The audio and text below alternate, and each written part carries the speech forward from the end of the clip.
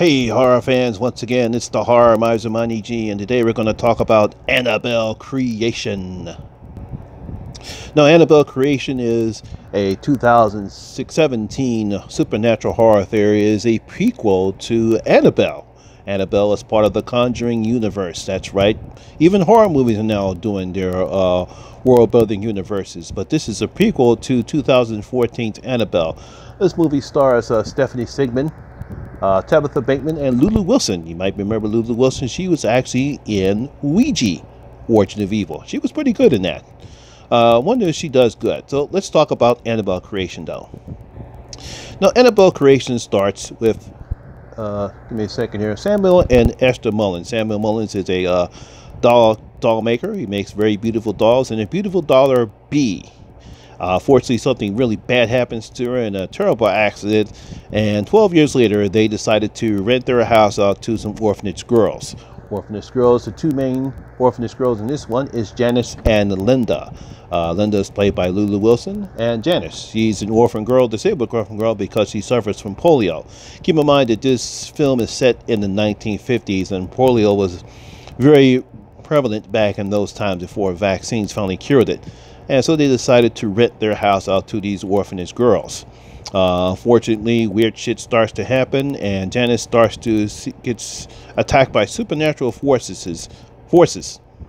And eventually she encounters the creepy-ass Annabelle doll. Now, we don't know what type of doll it is then, but we all know it ain't a nice doll. And like I said, weird shit starts to happen, and supernatural things start to happen to Janice, and also starts to attack the other girls.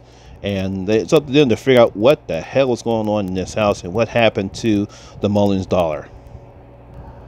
Now, keep in mind, I actually saw Annabelle. I didn't say it was a bad film. It really had some creepy moments in it. It just was not executed well. Once again, it was one of those, I figured it was a cash grab because it wanted to cash in on the Conjuring success.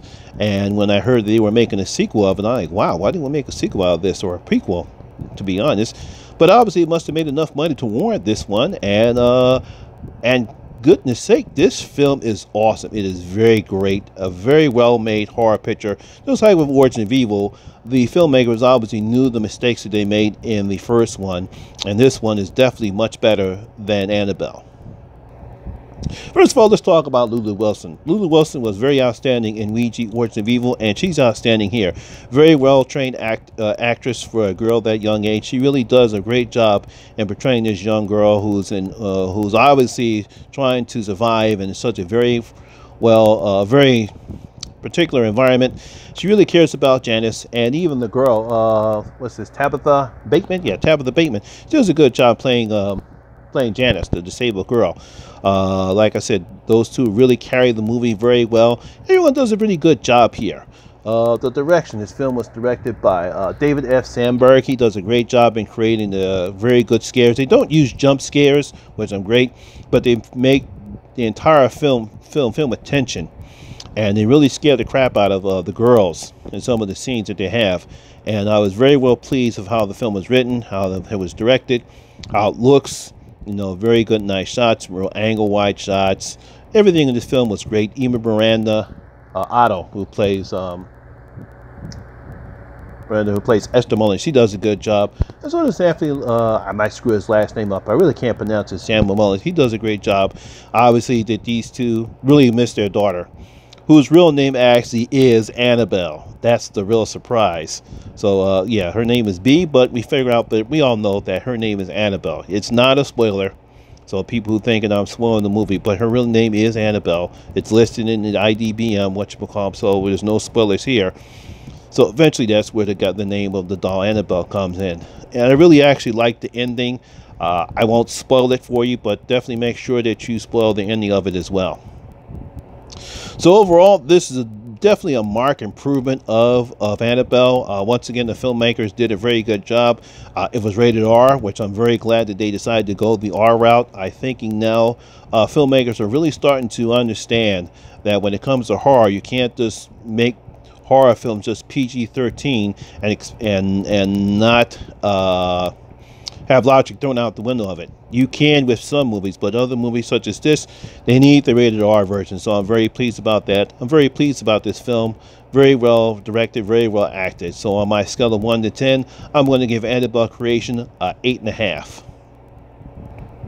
Also, if you're going to see Annabelle Creation, I've seen it, a couple of the people have mentioned it, and I did see it when I went to the theaters. They will show a 4-minute clip of it. Now, I don't know if they're doing this all throughout all the theaters that are showing Creation.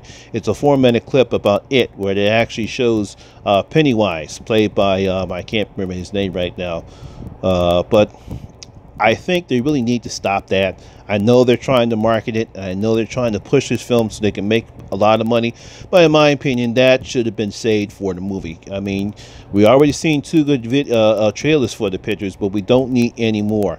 I mean, come on, guys, leave some suspense so that way we can actually enjoy it. Not that I don't have a problem with it. I do understand you're trying to market this film so you can make a lot of money off of it, because it is going to make a lot of money, but you don't need to continue to push this film and market it. It doesn't really give away too much. We've seen the scenes in the trailers before, but in my opinion, we don't need to see any more trailers, any more 4-minute shots of it.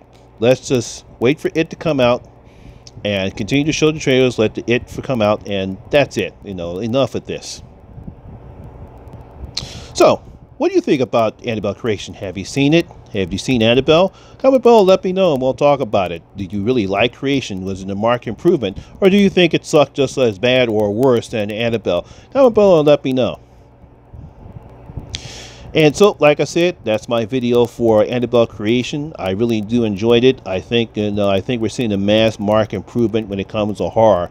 So hopefully the filmmakers have learned their lessons and stopped with this PG-13 rated crap. We don't need it anymore. Okay, well, like I said, that's my video for today. If you like this video, please give it a thumbs up. If you're new to my channel, please hit that subscription button so you can subscribe to my channel. And also ring that bell. That way you're notified when I put up new content on my channel. Please stay tuned for tomorrow when I will do my weekly recap of the latest episode of The Strain. Of the Strain as well. Also, all my social media links will also be in the description below. Once again, my name is Lamont Smith, better known as the Horror Miser Money G, and always remember that horror rules.